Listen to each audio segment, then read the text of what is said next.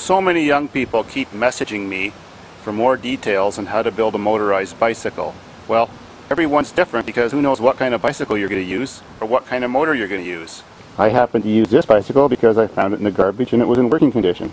The next infinitely important thing when choosing an engine is that you choose one that has a clutch on it. Only half of the weed eaters made have clutches on them, and they're usually only the better quality ones. The clutches on weed eater motors all look a little different, but all kind of work the same. You've got to figure out how to attach a small sprocket, like for example this 11-tooth sprocket, to the end of your clutch. On this model of engine the clutch is fully enclosed, and other ones you can still start it and have part of the clutch sticking out so you can see what you're working on. Well, some clutches have a square hole in the middle, and then you can make, like I did on this one, a sprocket with a little shaft attached to it with a little square shaft that goes into the hole in the clutch. And so that the little shaft doesn't fall out of the hole in the clutch, I've got this little end, it's called an end stop. It just stops the shaft from sliding out of the clutch hole. Here's an old chainsaw to give you an example of what a clutch looks like. It's a freewheeling cup-shaped disc. It's got a bearing in the middle and weights that fly out when you rev the motor that grip it and start to spin this part. Well, on a chainsaw you have this funny little cog thing right here that grips the chain and spins the chain around. Well, that's absolutely useless if you're trying to make a motorized bicycle or anything else. I used to be a machinist, so I start from scratch and I just make a whole new cup and a sprocket and everything all from scratch from one solid chunk of metal, and I machine it on a lathe and a milling machine. But most of you young guys don't have access to equipment like that because you're talking about $10,000 worth of equipment just to make a clutch. It is possible to take off, for example, on this model, the big washer, either grind, this one's got a removable cog, so you can just remove it, or if it's not removable, many of them aren't, you just have to grind off all the drive teeth with a grinder. You try to grind them off really evenly so you have a concentric circle in parallel with this one. Well, whatever method you use, once you get rid of this wrong type of drive cog, whether you grinded it off or you've removed it, then you've got to buy a small sprocket, say anywhere from 10 to 12 teeth, to somehow attach to the bell cup. Well, you may have to open up the hole inside the sprocket to make it big enough to fit over top of everything here that you have left. Well, you can do that by drilling or grinding. It's a pain in the butt. Then somehow you have to attach that sprocket to here. Well, brazing it with a brass rod and an acetylene torch might work, or on this 90-degree edge where the new sprocket would be sitting on, you could MIG weld a weld all the way around here, and that might be able to hold it on. Make sure the bearing isn't in there while you're welding or you'll melt your bearing.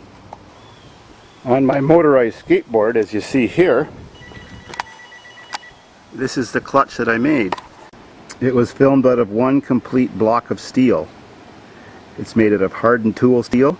I machined all those little sprocket teeth, machined a bearing surface inside for the little roller bearings. Well, that's way beyond most people, so you'll probably just have to try to figure out how to weld a sprocket that looks like that to the bell housing of the clutch and get it centered. That's very important. The next step on your project is mounting the motor. Well, every weed eater has a different way to mount the motor. You've got to figure out a way because there really isn't a way.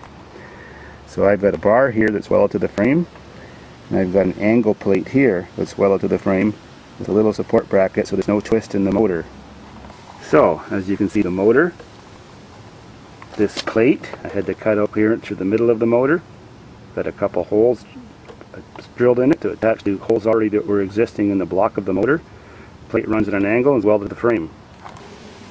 At the front end of the motor, there's the vertical plate that welds to the bars, and a little T-plate that comes off that is welded to here. And found some places on the engine where there was existing holes, so drilled a hole in this little bar and made it fit the engine. Of course, everyone's going to be different. Make sure you know which way your engine's spinning when it runs so you don't put your engine on backwards and have your bike go backwards. The throttle is just a shortened brake handle. The cable is just a bicycle cable from the brakes. Where the cable attaches to the motor, Had to make a little metal bracket as an end stop to hold the cable in position. And my weed eater had a little tiny piece of elbow on the end of the cable that went into the hole on the throttle. Well, of course, a weed eater throttle cable is a foot long, and you need something about 3 feet long, but you also need that special little end that goes in the hole of the throttle linkage. So here's how you do it. You cut off a little length of weed eater throttle cable with that special little end, say maybe that long. Then you cut off a little piece of copper pipe as a coupler. Then you get a piece of bicycle brake cable and figure out how long you have to make it once it's in position. And you slip that little copper coupler over the piece of bicycle brake cable, slip in the little piece of cable you cut off your weed eater also into that little copper sleeve, like I just mentioned. Then put it on the ground and smash everything with a hammer. That will couple the 2 cable pieces together, and then you have something just like you see there, and you can see that little part I squished together to join the 2 cables.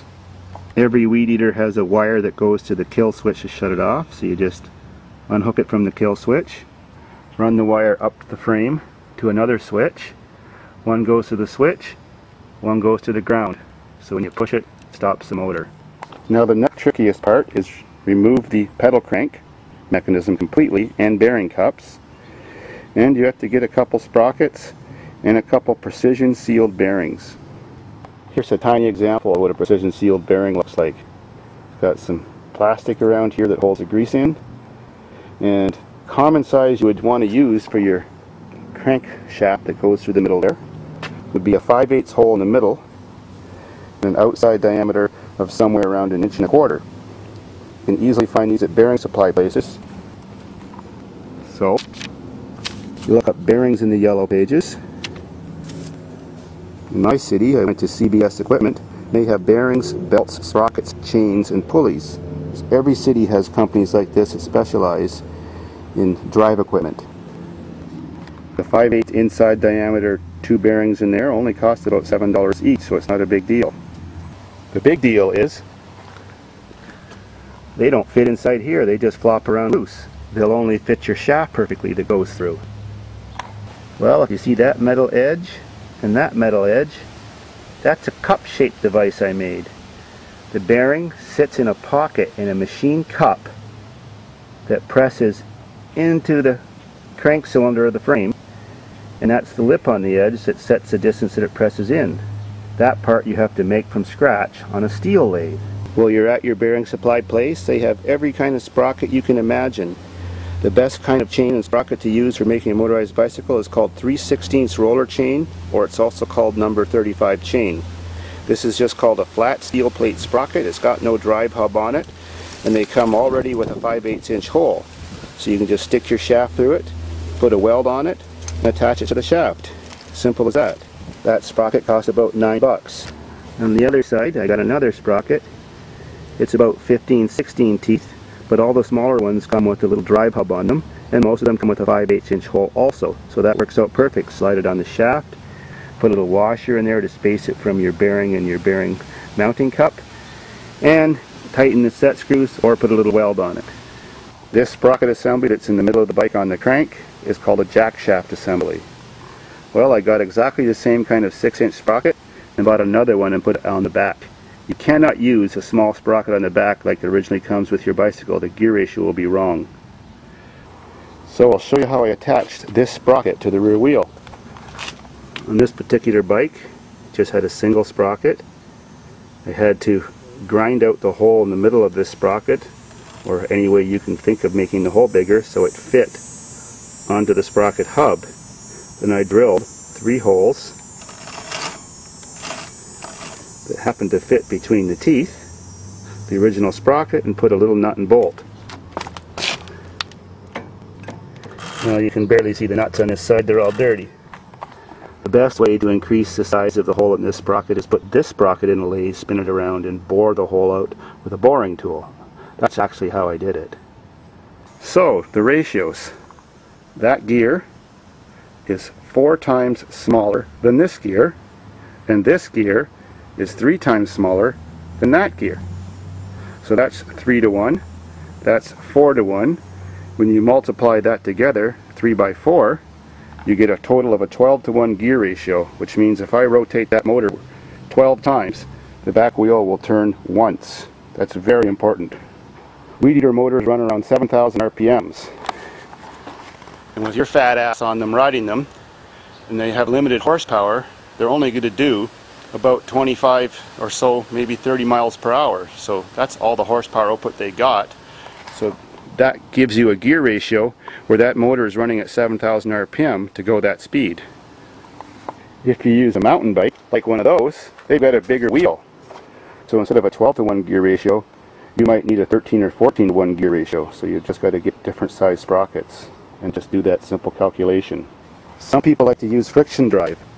They mount a motor over top of the rear wheel someplace back here, have a roller on the shaft of the engine that's say 1/12 the diameter of the wheel, and it presses hard on here to try to get enough friction to drive the wheel as everything's spinning. Well, this method sucks. It wears your back wheel out quick, it slips when you go through a puddle, and it robs horsepower from your engine by all the downforce you need to get traction.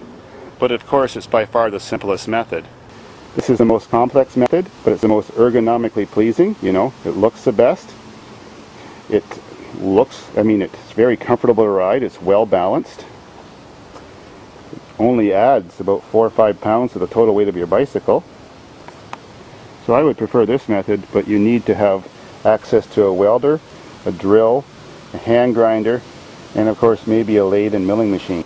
So let's see if this machine starts. It's been sitting a while.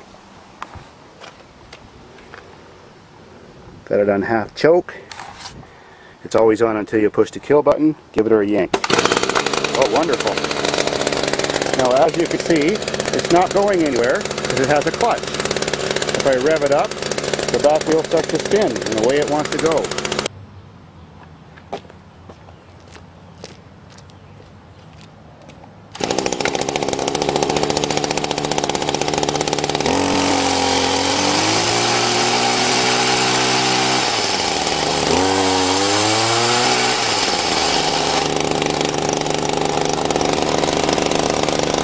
And we're off.